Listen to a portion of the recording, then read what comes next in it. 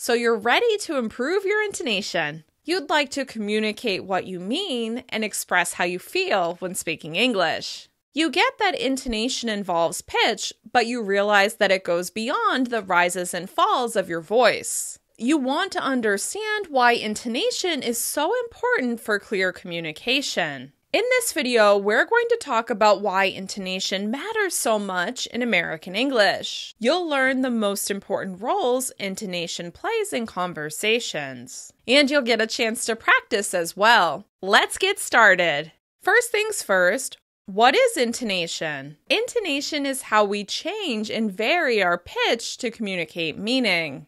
When we listen to people speaking, we use clues from their intonation to understand and interpret what we hear. Intonation works together with other elements of speech, such as pace, volume, pausing, stress, and emphasis, to help us express the deeper meaning behind our words. You may hear people use the term intonation to describe all of these elements of prosody. In everyday conversations, you may also hear people refer to intonation as tone of voice or simply tone. Whatever you call it, we're talking about how you use your voice to provide additional information about what you're saying. While most people understand that we use intonation to express emotions, feelings, and attitudes, it actually plays several different roles in communication. Let's take a closer look at these linguistic functions of intonation. First things first, intonation has a grammatical function, which is a fancy way of saying that intonation in speech works like punctuation in writing.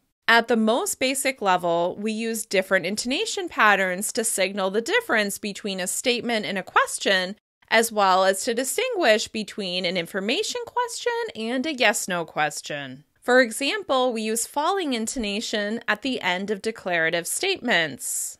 Take this sentence: we're planning to go on a hike this weekend.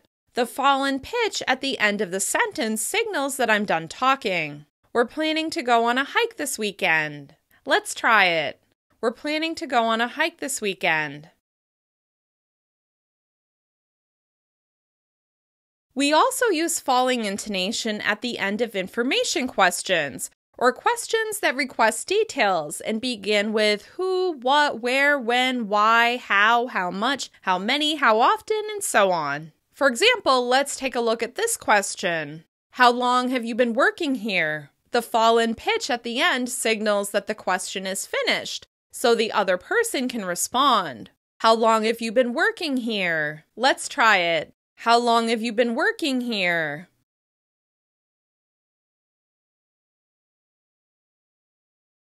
On the other hand, we use rising intonation at the end of yes-no questions, or questions that can be answered with a simple yes or no. For example, are you ready for dinner? The rise in pitch at the end lets the other person know that you're checking with them and you need them to confirm with a yes or no. Are you ready for dinner? Give it a try. Are you ready for dinner? If you're not sure where to start with intonation, focus on these 3 types of sentences. This is the way people are expecting to hear you say neutral statements, typical information questions, and your everyday yes-no questions. Besides using intonation at the end of statements and questions, we also use intonation in the middle of statements to signal breaks between phrases and clauses. Think about how you use commas, colons, semicolons, even parentheses to separate ideas when writing. When speaking, we'll often use non-final intonation or a slight rise in pitch after clauses. Which words we emphasize and where we pause also help make the grammatical structure of the sentence clear. Here are some examples.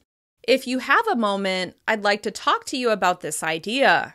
You can hear that slight rise in pitch where the comma appears in writing. If you have a moment, I'd like to talk to you about this idea. Give it a try. If you have a moment, I'd like to talk to you about this idea.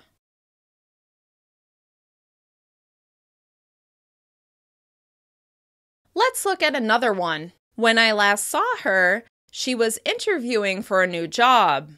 Once again, you can hear that slight rise that signals that I'm not quite done with the thought. When I last saw her, she was interviewing for a new job. Let's try it. When I last saw her, she was interviewing for a new job.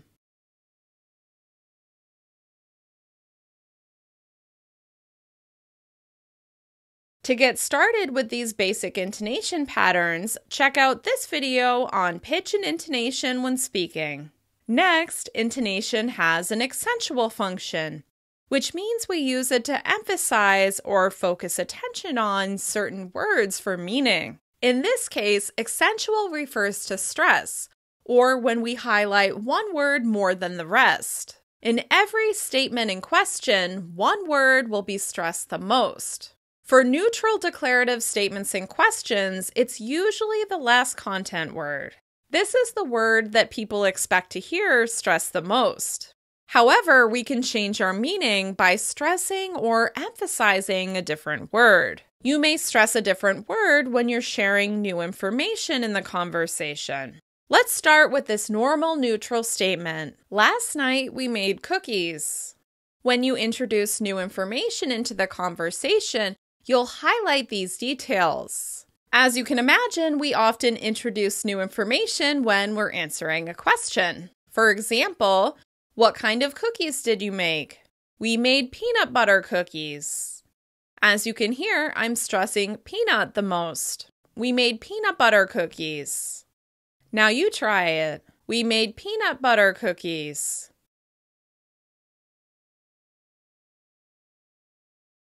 Here's another example. What color car do you have? I have a blue car.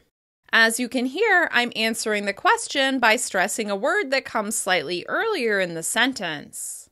I have a blue car. Now you try it. I have a blue car. Similarly, you may focus attention on another word to more clearly express your meaning. When said as a neutral statement of fact, this sentence would be stressed on the last word. That's my favorite movie. By stressing the word favorite, you make it extra clear how you feel about the movie. That's my favorite movie. Now you try. That's my favorite movie.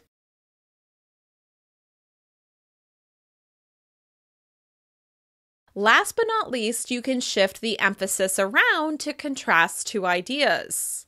For example, he grew up in Boston, but now he lives in California. You can hear that the words Boston and California receive similar levels of stress. He grew up in Boston, but now he lives in California. This helps us understand the relationship between the two places. Try it for yourself. He grew up in Boston, but now he lives in California.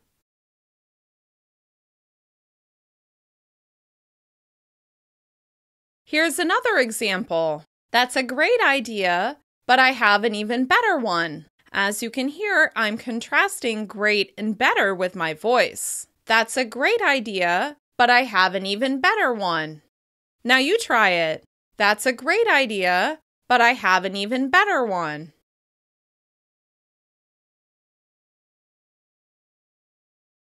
Stressing a different word for meaning may also be called inflection because you're adding additional information with your voice. To explore more examples like these, check out this video on how to change your meaning with your voice. Next, intonation has an attitudinal or emotional function. As you can imagine, this means it reveals clues about the speaker's mood, feelings, emotions, and attitudes. The information we get from intonation may be about their attitude in general. It could show the emotions behind what they're saying, or it could reveal their feelings towards the person they're talking to. As always, context matters. Some emotions that we express through intonation include happiness, sadness, annoyance, frustration, anger, disgust, excitement, enthusiasm, and joy. You can also use intonation to show deference and respect, or to assert authority and demonstrate confidence. Let's practice with a few examples. Steeper rises can show you're excited or enthusiastic. If the weather is nice tomorrow, I'd like to go to the beach. Give it a try. If the weather is nice tomorrow, I'd like to go to the beach.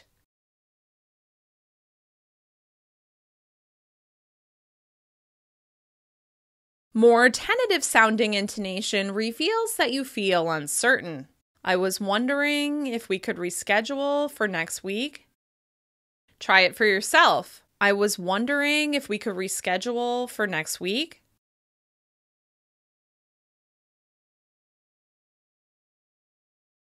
Less pitch variety and flatter overall pitch can sound more serious. I have to pick up some things at the grocery store.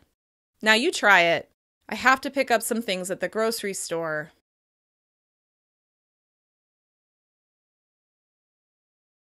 An even steeper rise at the end of a question may show curiosity and interest. What have you been up to? Give it a try. What have you been up to? To experiment with using intonation to express emotions, check out these intonation exercises. One of the most important ways we use intonation is to signal how ideas go together when we're speaking. This is known as the discourse function of intonation, which is a fancy way to describe how we communicate ideas in conversation. We already looked at how intonation works like punctuation to signal breaks between clauses. We also use stress and intonation to break longer ideas into thought groups, which are shorter, more digestible chunks of words. This means you can use your voice to mark where the phrase or idea begins and where it ends. We use non-final intonation or a slight rise in pitch after a thought group. This signals that we're not done speaking yet. Instead, we're moving on to the next part of the idea. Let's revisit a couple of our examples and look at the thought groups. I'll say each example a couple of times and then you can try it for yourself. We're planning to go on a hike this weekend. We're planning to go on a hike this weekend. When I last saw her, she was interviewing for a new job. When I last saw her, she was interviewing for a new job.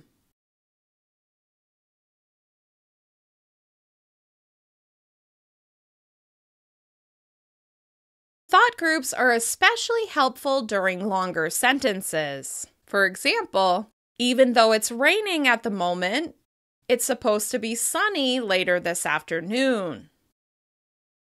Even though it's raining at the moment, it's supposed to be sunny later this afternoon.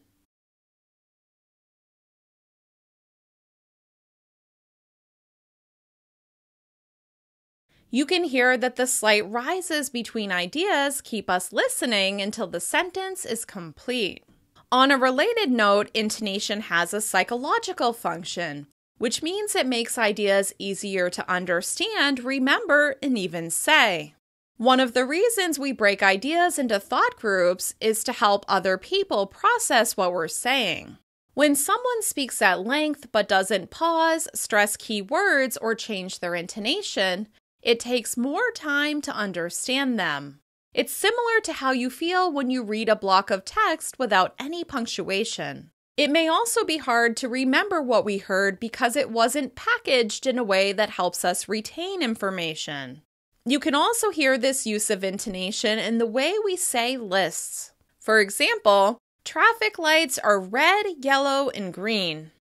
Traffic lights are red, yellow, and green.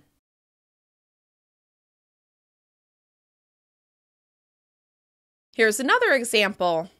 I like to make smoothies with bananas, strawberries, pineapple, and mango. I like to make smoothies with bananas, strawberries, pineapple, and mango.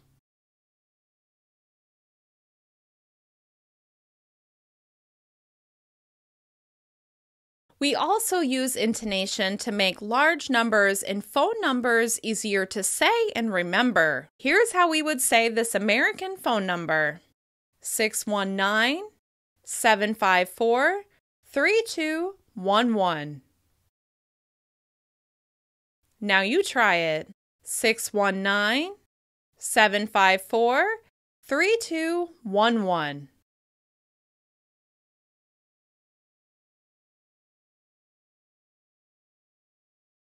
As you can hear, intonation helps us digest large chunks of information so that we're more likely to remember it. Next, intonation is used for conversation management, which means it helps keep a conversation going and flowing by helping us understand whose turn it is to speak. This is where the three main intonation patterns, falling, rising, and non-final intonation, work together. For example, we use a slight or steep rise between ideas to signal that we're not done speaking yet. We use a steep drop at the end to signal that the thought is complete and the other person can respond or answer the question. Alternatively, if we're asking a yes/no question, the steep rise at the end signals that the other person can respond. Let's look at a few more examples to see how it works. If you have a moment, I have a question I've been meaning to ask you. Now you try it. If you have a moment, I have a question I've been meaning to ask you.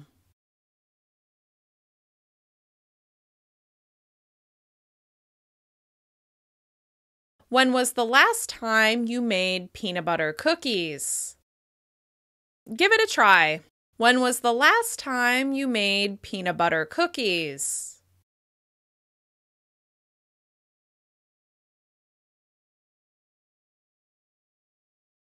As you learned, we use rising intonation on yes/no questions, and this is because it signals that we're checking or confirming information.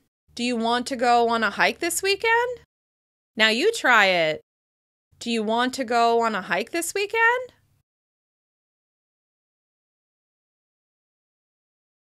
This is why we may also use rising intonation when repeating an information question.